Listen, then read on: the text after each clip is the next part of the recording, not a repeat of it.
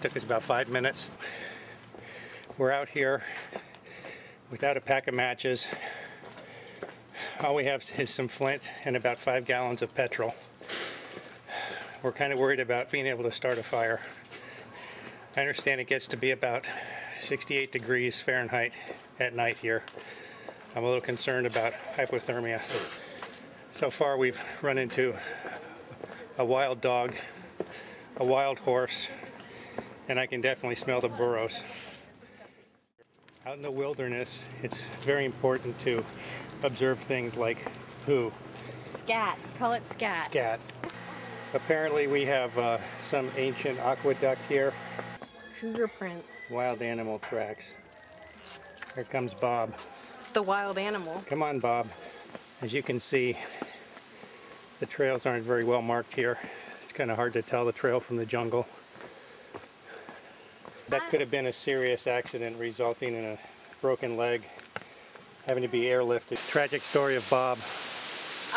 Bob got distracted by Los Niños, probably with food. So he is hanging out. What time is it?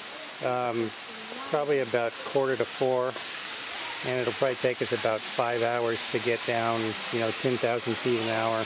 Yeah, let's head down. It's starting to get dark, and all we have is that 5 gallons of petrol. In case we get stuck here overnight and have to use that 5 gallons of petrol, you can see my traveling companion there is climbing up to catch the chicken in case we have to cook it for survival.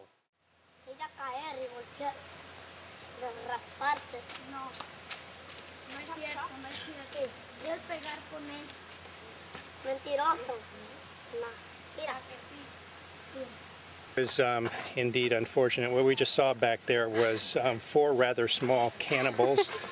Apparently 3 of them got the best of. The smallest one appeared to be a very young female. I smell the charcoal now. They must have the barbecue pit going, and I'm certain that they're going to be roasting her up here before nightfall. We could have used that horse 5 hours ago, starting our descent. Now we're almost at the bottom. It seems useless. We finally made it to the bottom. We're a little past our prescribed time to check in. And I think if you look behind us, you can see that there's quite a flotilla of search and rescue vessels looking for us to pick us up. We're about 2 minutes past our check-in time, and you can see that there's quite a stir down there on the beach looking for us.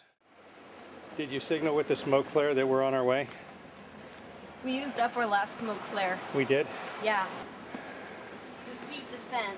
Hopefully they'll wait. Hopefully. I could do an elaborate whistling signal. The perilous river crossings, rife with piranhas and other such unpleasantries. I'm out of breath. What about you? We're back at base camp now. You can see our production crew behind us, sipping cerveza. They're very relieved to have us back. Yeah. We were gone approximately 45 minutes, and they started to worry about us after 5. But see, the boats are dispersing, so it's all cleared up. That's it's a all good thing. Hopefully there'll be one boat left to take us off of this island. We gotta get out of this place. If it's the last thing we